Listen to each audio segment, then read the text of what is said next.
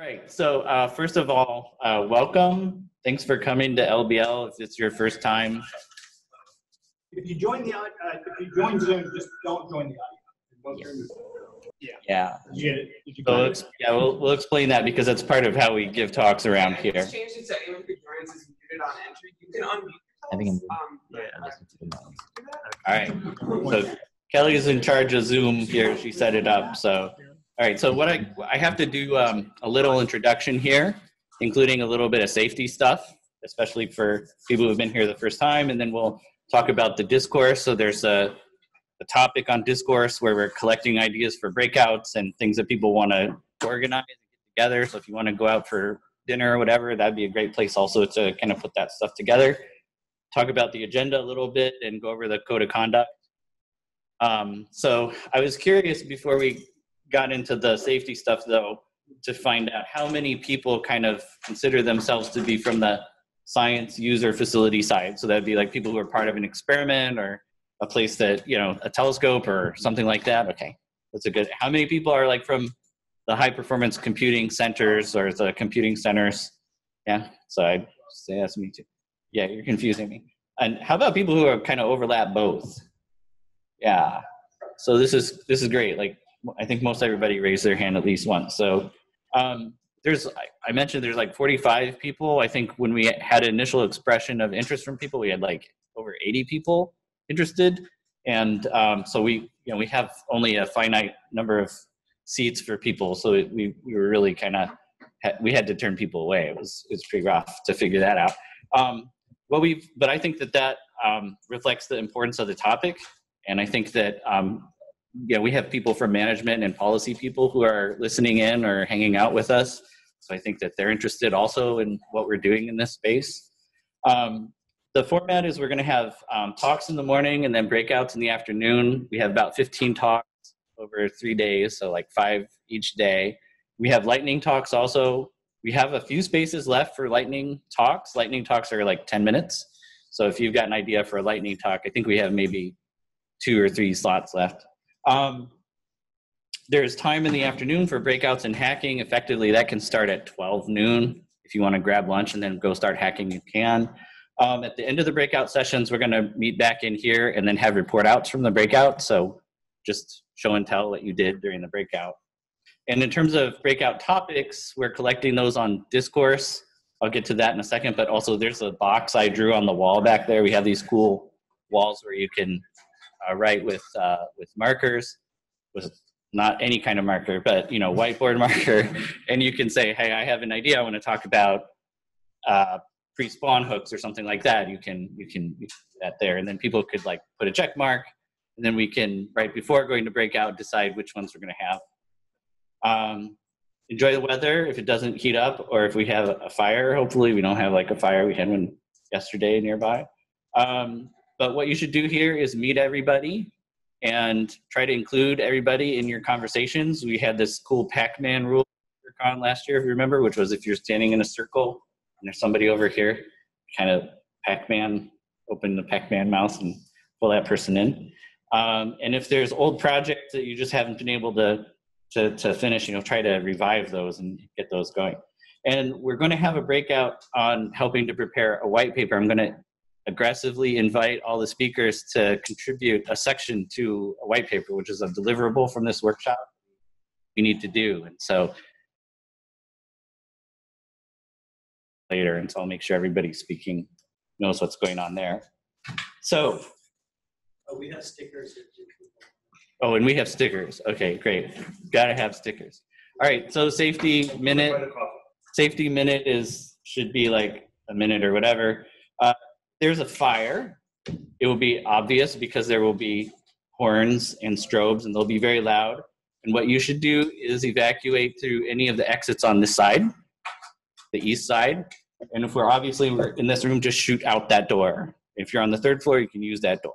Okay, if you're on the 4th floor, you're not supposed to use that door. If possible, you can take your stuff, but just don't take a long time getting all your stuff together, because you might not be able to come back. And then there'll be building emergency team people. So they'll have like a vest or whatever and a hard hat. And actually I'm one of them, but I'm not gonna go get that. And then what they'll do is they'll tell you where to walk, and it'll be up the hill and up to the next building, okay? And there's another assembly area which is out that way, which if for whatever reason you're on that side of the building, just go down and cross the road that you came up on and go down the stairs there. You can wait there. Anybody with limited mobility should go to one of these areas of refuge, which is outside the northeast or southeast stairwell on either side there, and then let other people who are leaving get in contact with the building emergency team and tell them that you might need help. They have radios.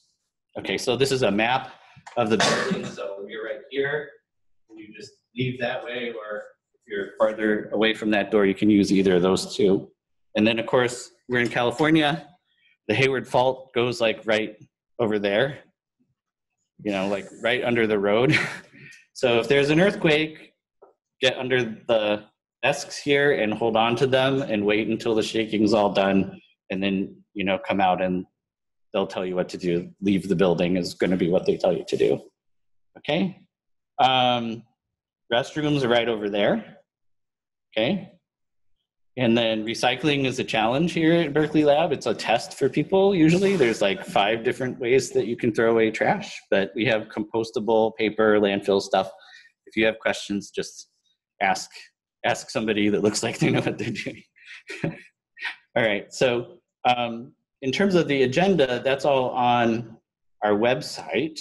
And so I've included the website URL up here, but also I think I've sent it a few times in email. So you should be able to find one of my many emails. Just to remind everybody, first 2 days are going to be up here at NERSC. And then the third day, Thursday, is going to be down at BIDS, which is on the UC Berkeley campus. So you won't ride the shuttle up. And if you're staying at the guest house, you need to ride the shuttle down to the north side of campus. And tomorrow we'll have instructions on how to get to BIDS if you need them. But there should be some instructions on how to get there on the website right now. It's in the library. It's a kind of bigger space than this, I think. So we're going to have, I mentioned talks. They're 30 minutes. Lightning talks are 10 minutes. The way that we're going to do the talks, the AV is a little complicated, but we've over years figured out this is what works best for our system. We have an AV system where there's a Mac Mini somewhere in the room, and the podium logs into that basically, and then it's projected here on these screens. And so if you're giving a talk, what you should do is you should take your laptop and you should dial into the Zoom, which is here, but don't join the audio, but Kelly's turned off all the audio stuff. And then you just share your screen, and then you can give your talk over the Mac Mini that way. And we're also recording the talks. And so we'll have those posted once we get all the recording worked out on the agenda page. Same with slides. We'd like to collect everybody's slides, of course. And so we'll come after you for those if you haven't sent them already. I mentioned discourse. We have a discourse topic. There's a link here on the agenda page where if you have an idea for breakouts, or you want to collaborate with people, or you want to organize, like I'm going to dinner or something like that, you can do that there. But we've seeded it with a few ideas of things to talk about during the breakouts, but we're looking for more.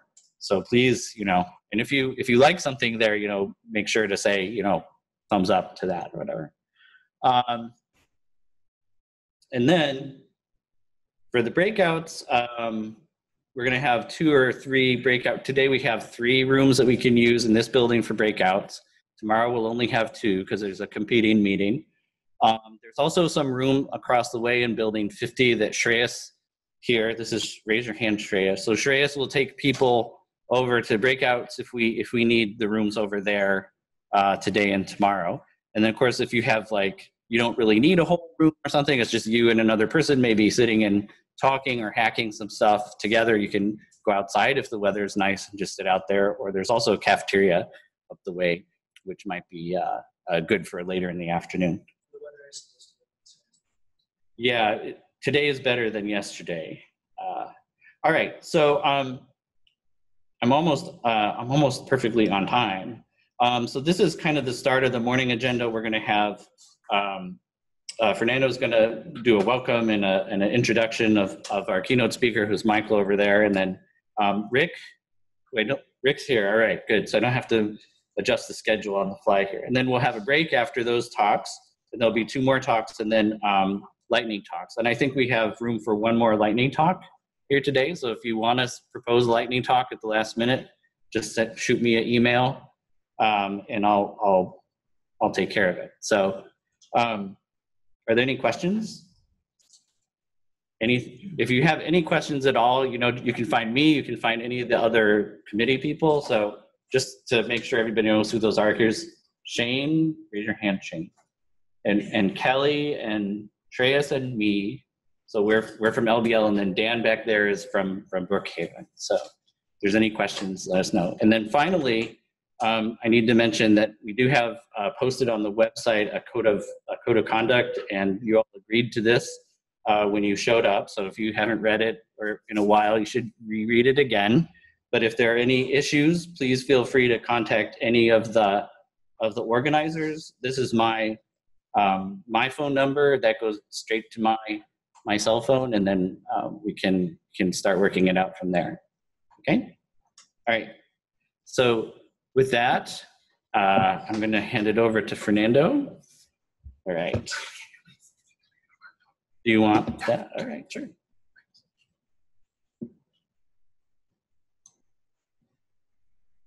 Thanks for that.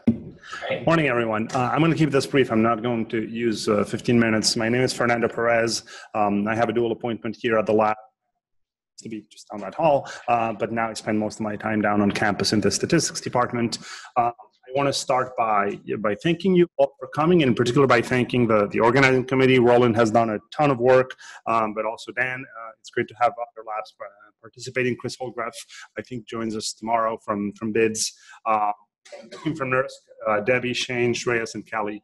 I really appreciate it. It's fantastic to see this coming together. This kind of began probably like 2 years ago at a lunch at CLS. I think was kind of one of the first times when we had a conversation to try to get sort of a community around this big thing that produces data. Right, big thing, maybe telescope, maybe high throughput genome sequencing facility, maybe light source, maybe particle accelerator.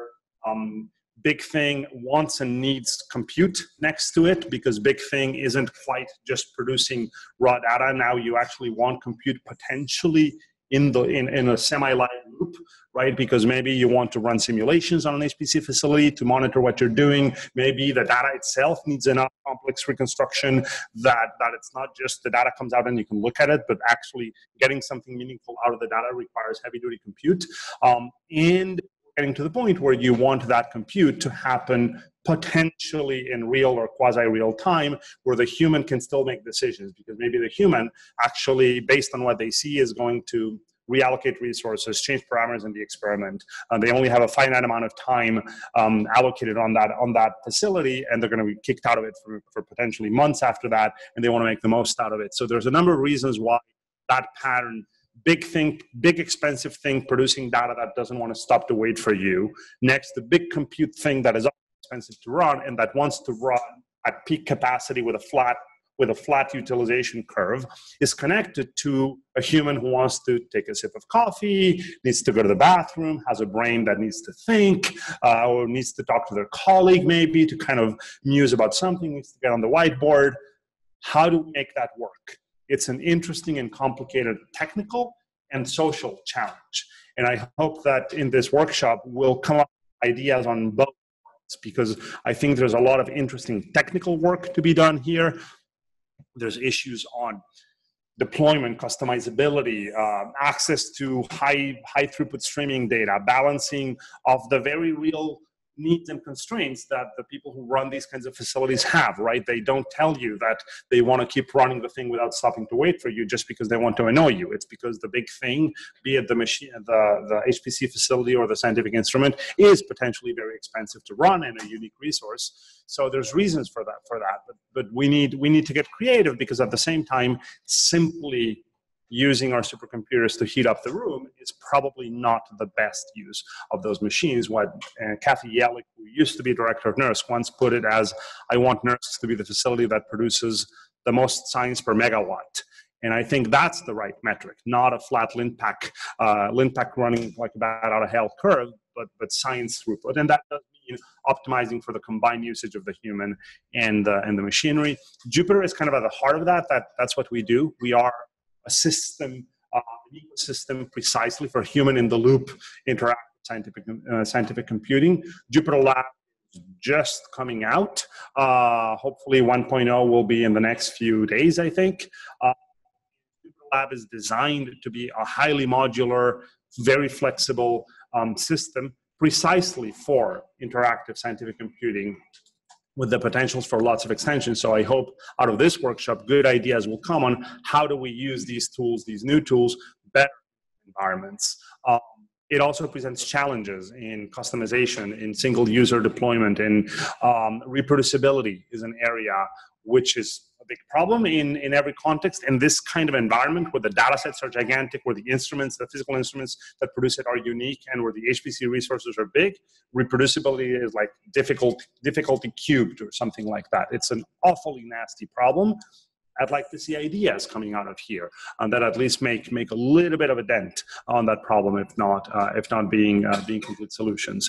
I hope that I like to describe kind of what Jupyter is a little bit as a kind of Maslow's pyramid of needs type of thing.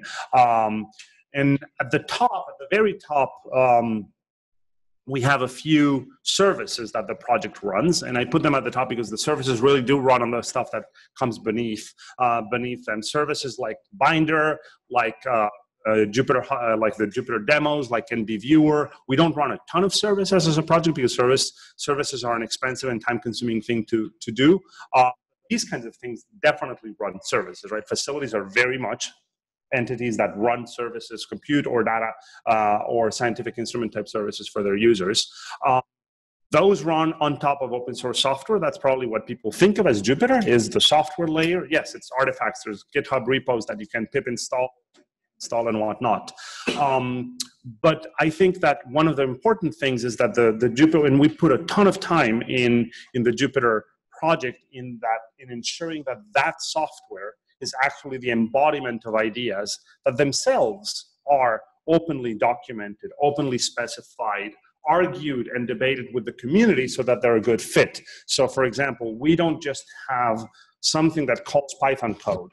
We developed a proper protocol for what does it mean to have an interactive UI that connects to a stateful kernel, and we worked with the community on refining what that should look like, and today there's about 100 different implementations of kernels for the Jupyter protocols, right? So we took the time in documenting that.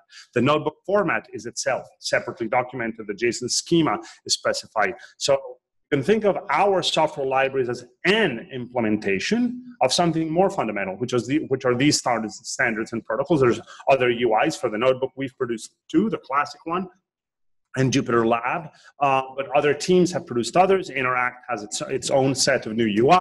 The CoCalc team has produced effectively a brand new separate UI that runs on the CoCalc machinery. At Google Lab, a fork, but a heavily customized fork of an old version of IPython that runs on Google infrastructure, so on and so forth. And that's important. We want that. We want an ecosystem that where the core ideas are agreed upon to enable interoperability, but where there is a diversity of implementations that may fit certain patterns differently. If somebody here has ideas on that front, on new things that you want to try out, go for it. The team and the core team welcomes and embraces that.